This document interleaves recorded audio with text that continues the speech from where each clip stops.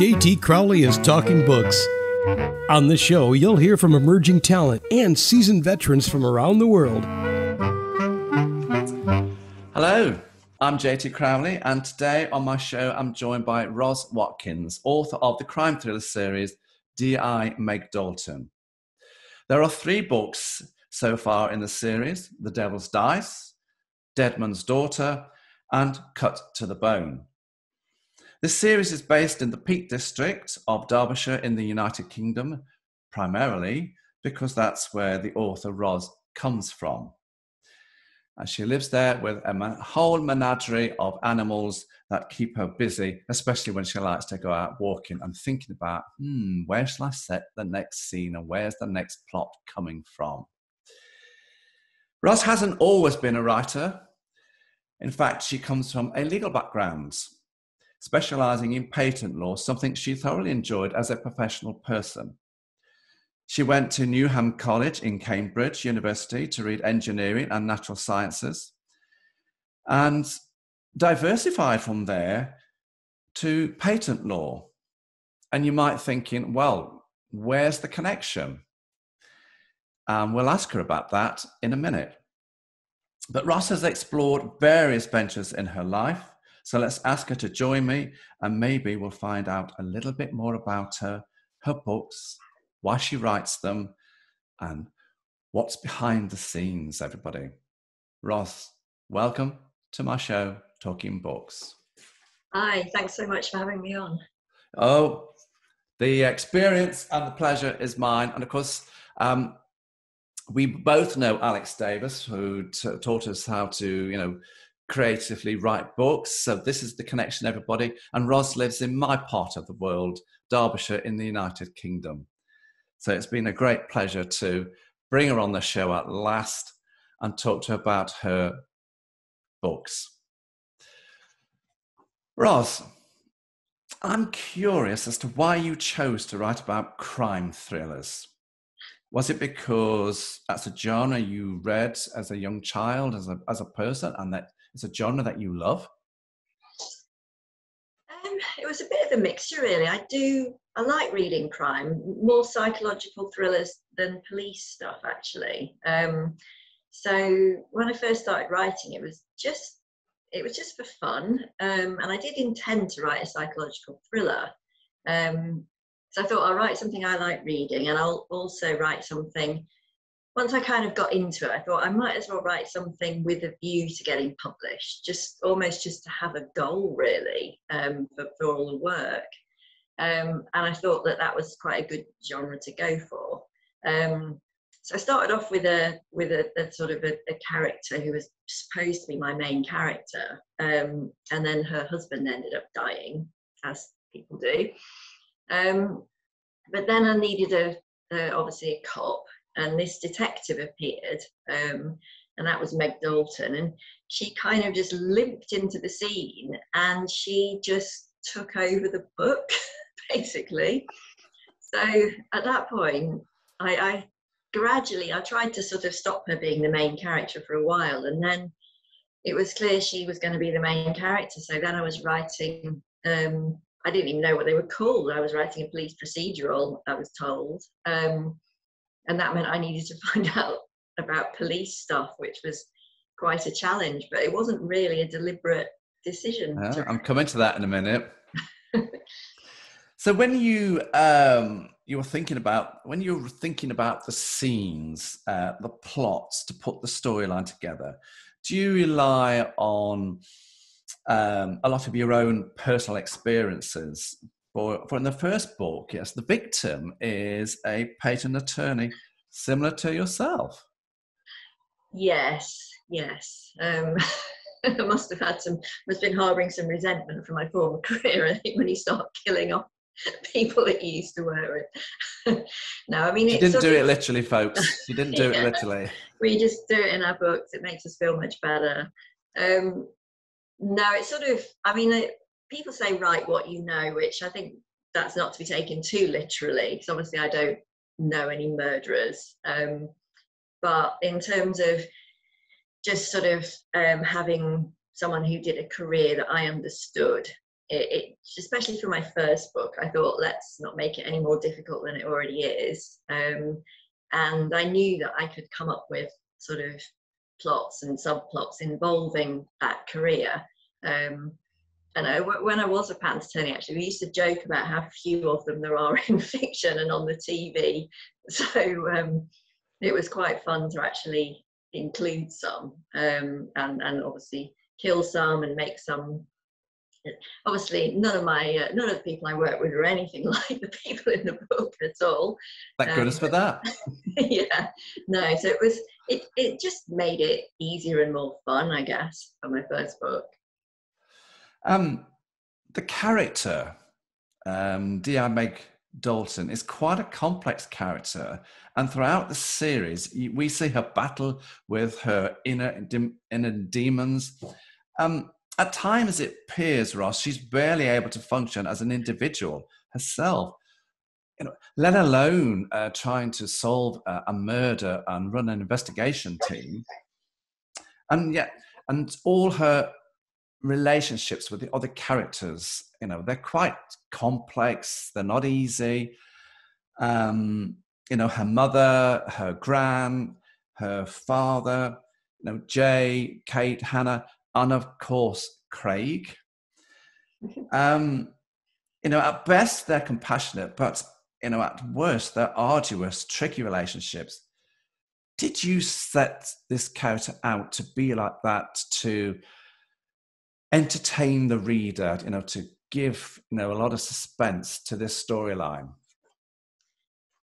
Partly, yes. I mean, I sort of didn't want her to be one of these sort of kick-ass types that, I don't know, I think I'd watched quite a few things on TV where he had these female detectives, and they were sort of glamorous with, beautifully straightened hair and lots of makeup, wearing tiny little skirts and high heels, and somehow also catching criminals and looking beautiful at the same time. And I think that's less the case in fiction, in sort of books, than on the TV. But I just felt like I wanted to have someone who was a bit short and a bit fat and had a limp, and was not this kind of glamorous detective. And then some of the problems she has, some of it was stuff that I've experienced in my own life, but just everything magnified, I suppose. I mean, I'd always been in male-dominated environments, and some of the stuff that Craig comes out with is just more extreme versions of things that I've experienced or things that friends have experienced. Would you describe Craig as like a misogynist? Yeah, I mean, Craig has his reasons, actually. There is something that happened to Craig when he was a child, which will eventually probably be revealed. So I didn't want him to be completely one-dimensionally awful. And he is loyal. So he's hopefully quite a complicated character. But his knee-jerk reaction was against Meg, because she sort of came in above him and had been fast-tracked, and he'd worked his way up, and that makes sense. I know that there is resentment about that kind of thing happening. So hopefully it was just a slightly more extreme version of what actually does happen. And people have confirmed that, that they have met people like Craig in their jobs. So hopefully he's not too extreme. But he brings an interesting facet to the storyline, everyone. He really does. The character Meg is quite a dominant figure, and yet you do give her weaknesses, physical weaknesses, frailties, her ankle, and also, emotional difficulties. Was this again done to create an effect of tension, to keep the readers gripped to your storylines? Because at pivotal points, Roz, Meg falls apart, both mentally and physically. And I found that absolutely absorbing. Did you do this deliberately?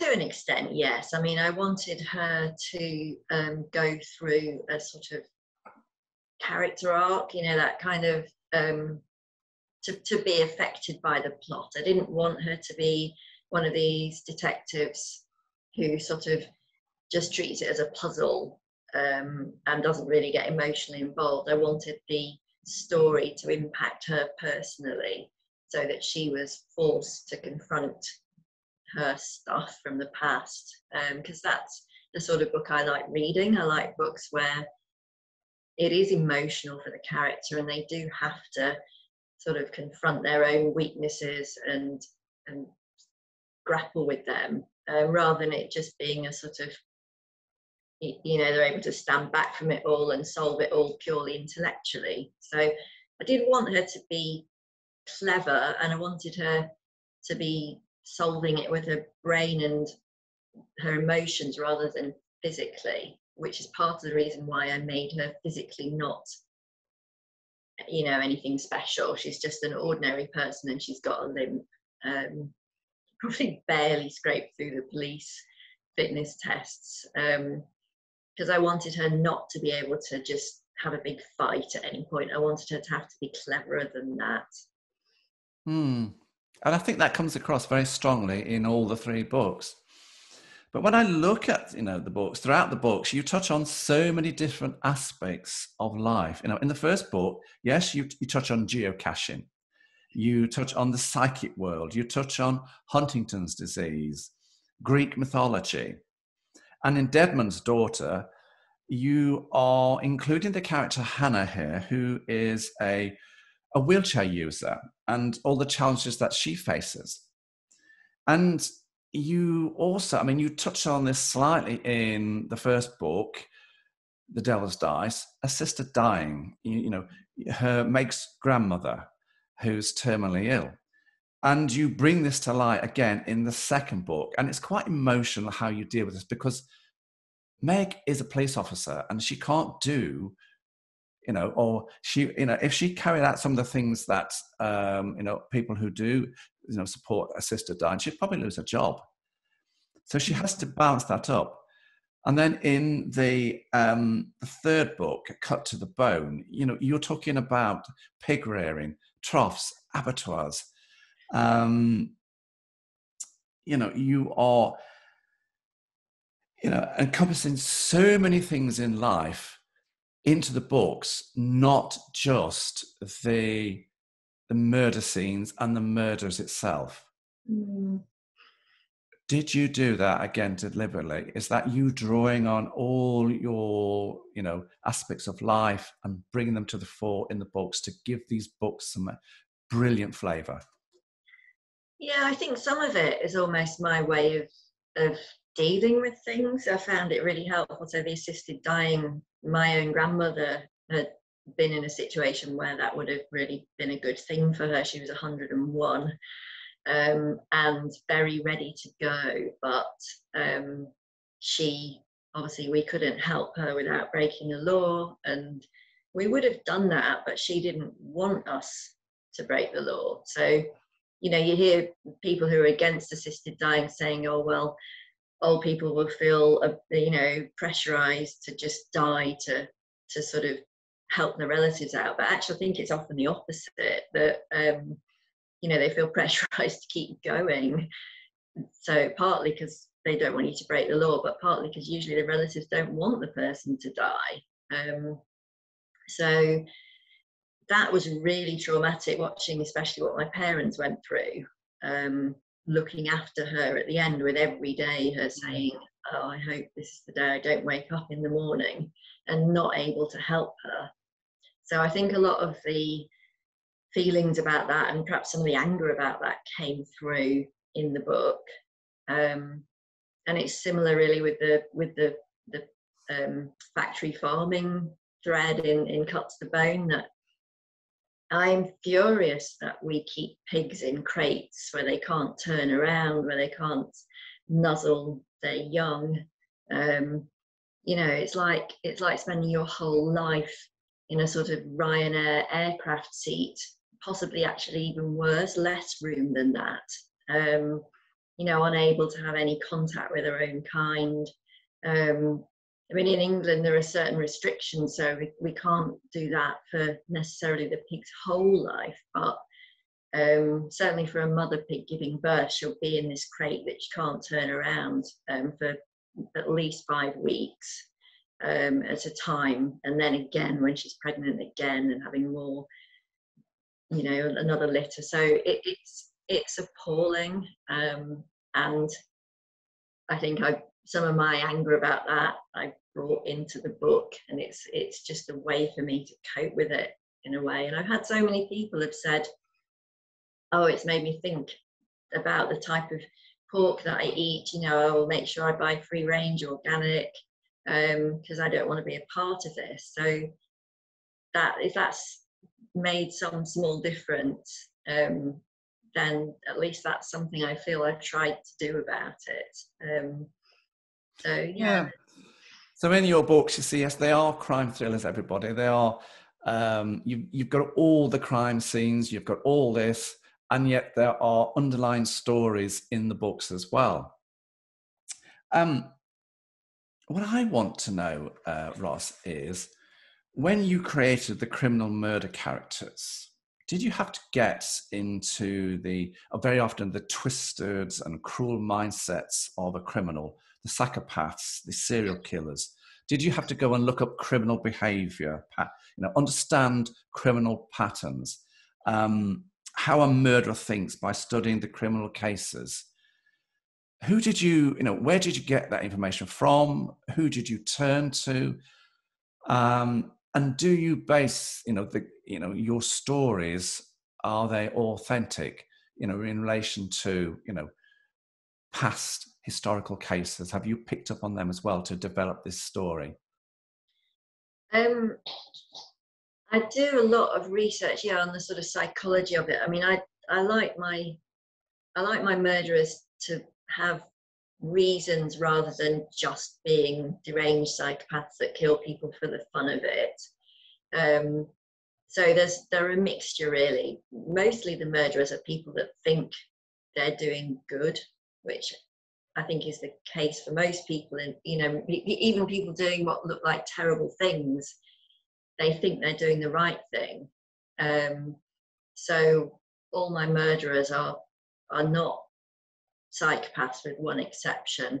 And for that exception, I did a lot of research on psychopaths, which was fascinating. I mean, the internet's a wonderful thing, isn't it? So you've got these things like, I'm a psychopath, ask me anything, threads that you can read down. And it's fascinating, that you'll get an actual psychopath on there sharing how he feels about things, how he feels about his wife, who's also a psychopath, the sort of relationship they have where they agree that they'll be faithful, but they fully understand that if one of them is unfaithful, the other one will probably kill the children and them. And then you'll get these little sort of chilling little asides, like one of our children is a psychopath and the other one isn't.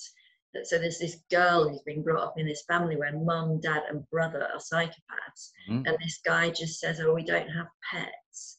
And you just think, oh my God, what's behind that little comment, we don't have pets?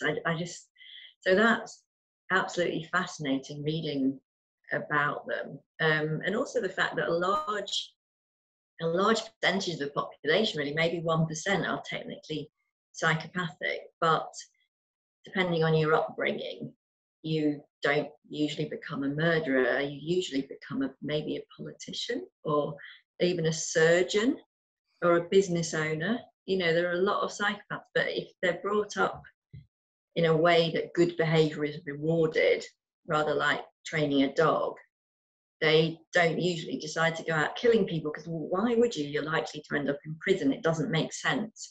But they don't not kill people because they feel bad. They just do it because it's a stupid thing to do. So they're really interesting. And you can imagine how in some walks of life, their talents could be useful, where you've got to look at things dispassionately. Most of us, if we see a baby that needs £1 million spent on medical treatment, we don't want to spend the £1 million because we want to save the baby. But of course, those decisions are made every day, and you can't save all the babies. And maybe this is why we've evolved to have 1% of the population being psychopaths, because they make those decisions. And yeah, as you can see, I got sort of really sucked into this whole. You did. I did. You did. She It's did, fascinating. everybody. Some of the characters, I mean, her books are littered with dead bodies. Oh, not as much as some. My body count's quite low, actually, compared to some. What about the police procedure? I do have to add an extra one, actually. I was just thinking with my first book, when it was out on submission, one of the editors came back and said, oh, I think we need more murders. So I had to actually add an extra murder halfway through the book after I wrote it, which I think made it better. It did. And what about police procedures? Where do you get that from? Who do you draw upon for that? I was lucky in that I had a friend who I'd sort of lost touch with, but someone that I used to know kind of years ago, and I managed to get back in touch with her, and she was a scene of crimes officer, CSI person, and I remembered her stories actually from when I used to chat to her, and one of the things she told me ended up in the book where she got home from work and took her trousers off and maggots fell out of her turn-ups. And that stayed with me, yeah, because some of the things she had to deal with. But her husband was actually a detective, so they've been brilliant. I went through, when I wrote the first book, they read the beginning and they said, oh yeah, that's not how it worked at all with the crime scene. And we sat down for hours and they told me all about it over quite a few drinks. And I rewrote, yeah, as you do, rewrote it more accurately, sent it to them, and then they were like, nah, actually it was better before. And they just said, just stick with it not being super accurate, because it's, I mean, my agent says to me, drama trumps realism. So I've met several detectives and they kind of got me in with other detectives, and I had a day with Derbyshire Police, which was brilliant, and met people who were actually working murder cases, and met the drone unit and the firearms unit, and that was really interesting. But all of them said, you can't make it accurate, it's actually really boring. You know, murder cases, you'd have sort of 100 people looking at the mobile phone data and the number plate data, and it's not interesting. So we put little sort of bits of realism in there. You know, I sort of said, what are the things that you bitch about when you're having a cup of tea? And it's like the fact that all the forks disappear, or the fact that people are always like taking the cars out and putting them in the wrong, you know, things just everyday life, yeah. But so, the actual murder investigation is not accurate. Pretty. So there's a little snippet, guys, behind the scenes of how she's put the plots together and storylines together. And for me, Cut to the Bone was the most chilling out of all the three books. You know, the pale child that dominates the storylines, the pig trough, the abattoir scenes, the emotions of rape. Meg's father coming back, and you're thinking, oh, why has he come back into the scenes? Now, what's he after? How did you knit this plot to create this spine-thrilling, you know, twisting storyline, which I just found so absorbing? Sorry, everybody, but Cut to the Bone was the best one for me. Oh, well, thank you, because it was the hardest to write. It took a long time and a lot of edits, actually. Because when I first got an agent, she said to me, when she was pitching my first book out, she said, "Oh, can you give me a couple of paragraphs about books 2 and 3?" And I said, okay.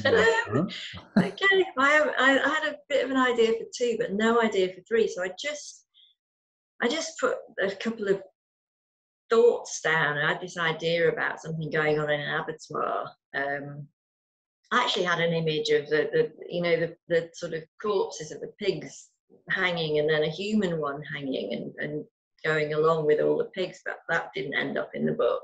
But that was the image I started with. So I knew I wanted it to be something to do with factory farming and a murder, but that was about it. And then so suddenly you got to write the thing. So it evolved, really, rather than it wasn't really very well planned, and it kept changing. I kept getting to 40,000 words and thinking, oh no, it'll be better if I did it this way. Can't remember where the idea of the pale child came from, but I knew I was fascinated by the reservoir with the drowned villages. I knew I wanted to set it up there.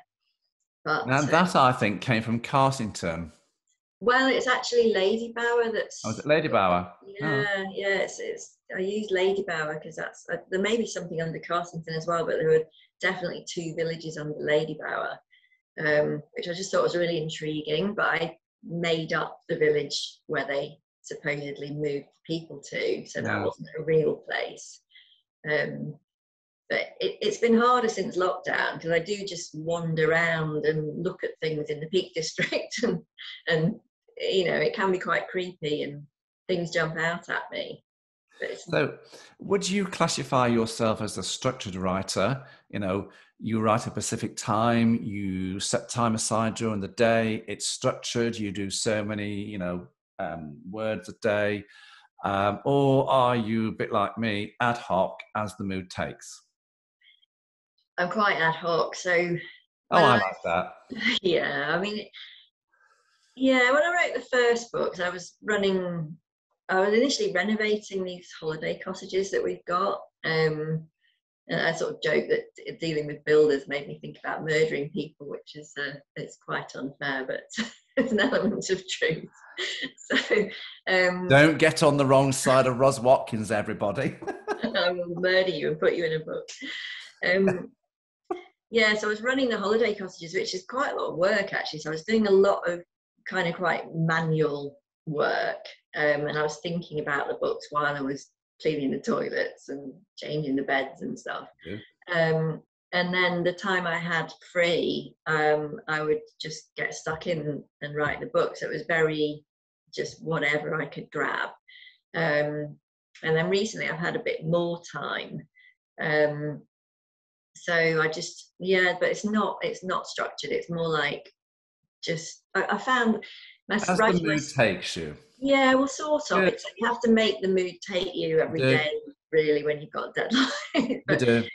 The problem is you can get a bit obsessed with word count, which I did at the beginning. I had this little book and I wrote down how many words I'd done each day. And then I found actually that the hardest thing is the thinking, not the writing. Once you've decided what to write, the writing doesn't take very long, it's the thinking. So getting obsessed with word count was not a good thing for me. It's better to just make sure you're thinking about it like a lot of the time and not worry so much about words. I agree more. But Roz, would you agree with me here? The art of writing a really good murder thriller mystery is to keep the reader in suspense as to who did it, why did they do it, and keep the reader guessing right to the bitter end, yet drop little hints along the way so that when you reveal who and why, the reader goes, you know, no, it wasn't them. We thought it was them. No, it isn't that. So you're keeping them in suspense. And then when you do reveal it, the reader can then go back and think, all those little dotted hints are all joined up, and that's why they were put where they were until she reveals everything. Do you think that is the best way to write a good crime thriller? Yeah, I think so. I mean, and of course you can go back and add the things afterwards. So it's not like you have to have it all worked out in your head. But yes, I think it's that sort of making the ending surprising, but also kind of inevitable as well. But I do sort of tend to track out motives and reasons for several people and kind of have them all in the book as well. So it almost could flip either way at the end. And in fact, I have changed the murderer in the first 2, I think. It ended up being someone different. The third one, I kind of always knew the ending, but I didn't know anything else. So do you ever find yourself, you've put something in and thought, hang on here, no, that's not the right person. And you've got Mm. to go and backtrack. Yeah, well, you want to almost surprise yourself as well sometimes. It's quite nice when you think, actually, it could be them. She wasn't in that coffee shop back then, was she? No. Mm. Oh. And then sometimes you realise you've put something in earlier that you didn't realise you'd put in. It was almost a subconscious thing, and then it all fits together with something later that you don't think you just decided, but actually you must have decided subconsciously months before. Yeah. Well, I do that. I did that. I mean, as a child, Ross, and as a young woman, who inspired you the most? And what authors inspired you the most? And what authors inspire you today to write? Well, who fascinates you? So when I was a child, we were just coming out, I think, of the phase where Enid Blyton was very frowned on. So She was, and I loved her. Yeah, brilliant. So they were in our library, but I think there'd been a phase earlier where they hadn't even been in the library. So yeah, I loved Enid Blyton as a kid. I read all the Secret Seven, Famous Five, all that sort of thing. So that was obviously my start of the kind of mystery writing.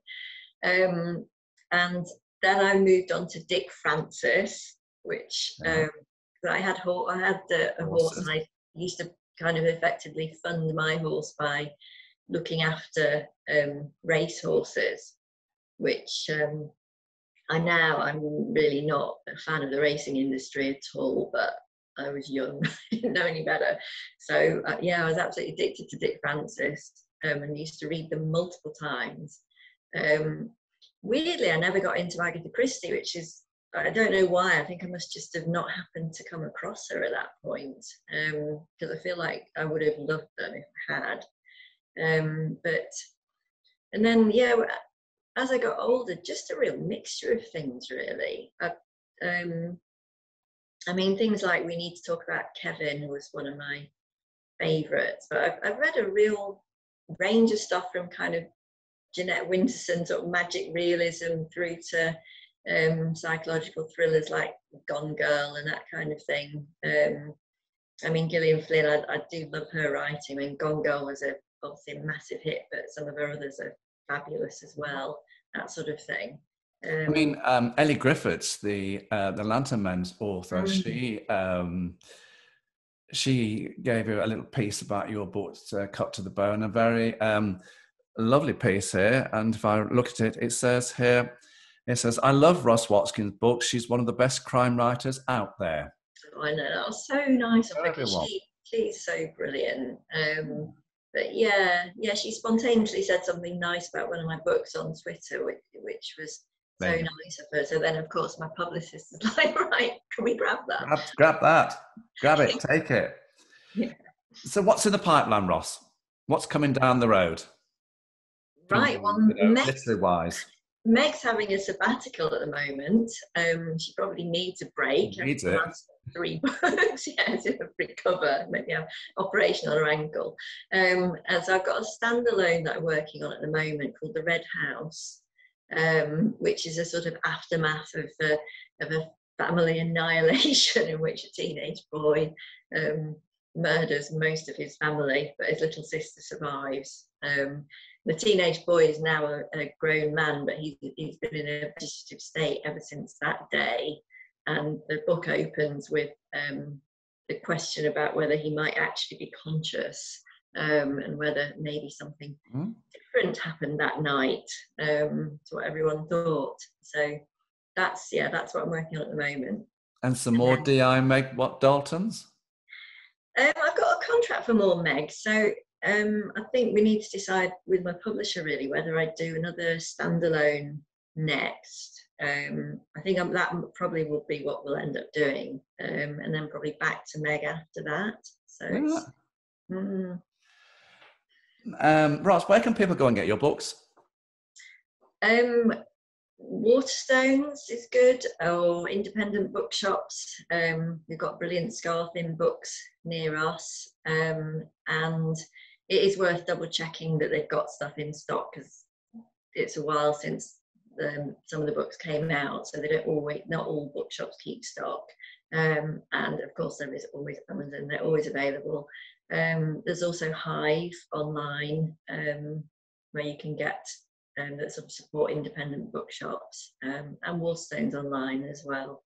So various options, all good bookshops. Absolutely. And if they go to your webpage, they'll find out a little bit more about you, won't they? And again, they can get the link there to go and get the book. Yes. And at this podcast, at the end of the link, you can go and get the books, everybody. They're truly wonderful. So thank you, Roz, for coming on the show. It's given me a glimpse into your world of how you create the stories, you build the characters, letting us know who inspired you in the past and who inspires you today, in the world of literacy. And I say to a lot of the listeners, if you are lovers of Ann Cleeves, Susie Steiner, Val McDermid, then you are going to like Roz Watkins. So I simply say, go and give her a go, everybody. There are 3 books. The first one is The Devil's Dice. The second one is Dead Man's Daughters. And then my favorite, Cut to the Bone. So these books are detailed, everybody. They are packed with twists and turns, and they're enriched with such gripping suspense. For me, they are real page turners. And that's what a really good crime book should be about, turning those pages and, the author keeping you guessing all the time as to who did it and why they did it. That's what I love crime thrillers. So if you're a crime thriller enthusiast like me and looking for a new author, add to your collection Roz Watkins. Give her a go, everyone. There are dead bodies all over the place. As you've heard, she even had to put some back in again. So, but for the time being, I'm going to leave these riotous stories for you to go and read and enjoy. As I say at the end of each podcast, I'm JT Crowley, so wherever you are in the world, stay safe. Until next time, stay listening. Thank you.